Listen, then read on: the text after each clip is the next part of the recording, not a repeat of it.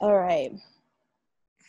So Siberian Arctic, it says sea surface temperatures will continue to rise along the Siberian coast due to the unprecedentedly early loss of #Arctic sea ice in this region. And then it shows the graphic. So what's going on here?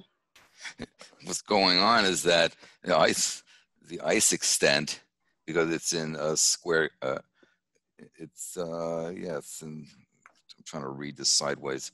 Yes. No worries. Yeah.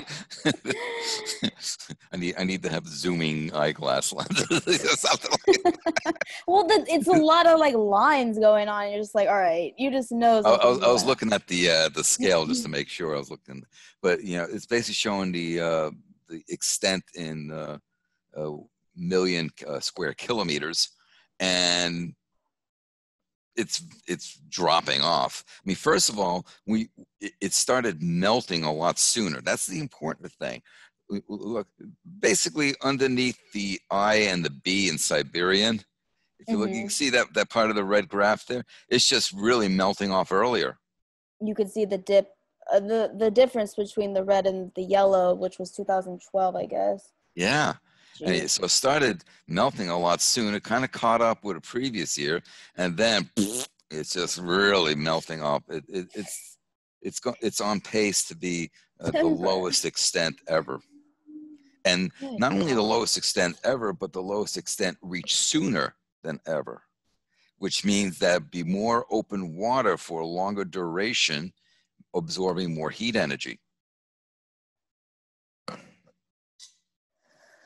That's another thing to take into account.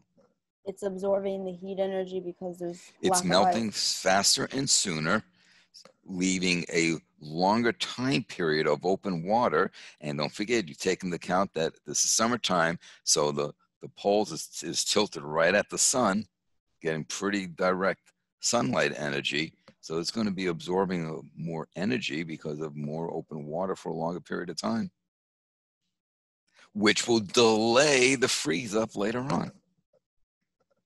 Good God. And you did a video about the ocean acidification not too long ago that talked about other consequences, right, with the warming of the ocean. And is this the warming of the Arctic, probably, higher temperatures as well as the heat from above? There's the warming of the ocean. Well, don't forget, on the Siberian side, not so much, but on the Bering side, what I'm getting at is you have the warm Pacific waters moving in.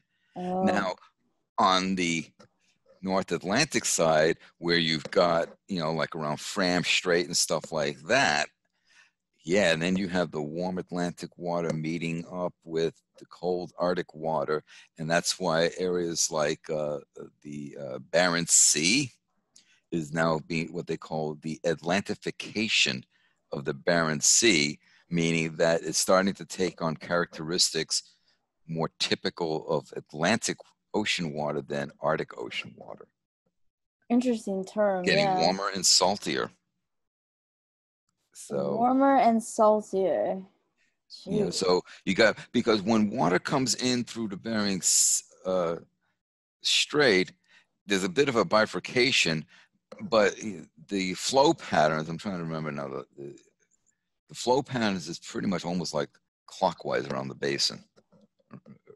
It would go towards the Russian side first before swinging around to like the Hudson Bay area, the Canadian archipelago.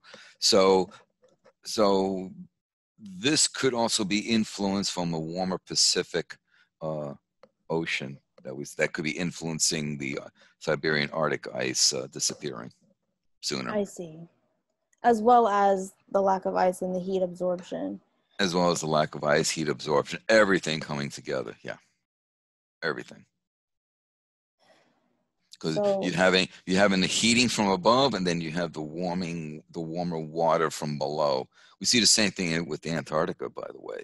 You got the heating from above, but then you got the warming waters from below melting the ice from top and bottom. And the next thing you know, you got chunks the size of Long Island hopping off into the ocean.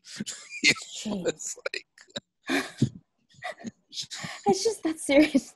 It's just it's amazing. The scale is just amazing. It's got some crazy shit going on. 2020, right?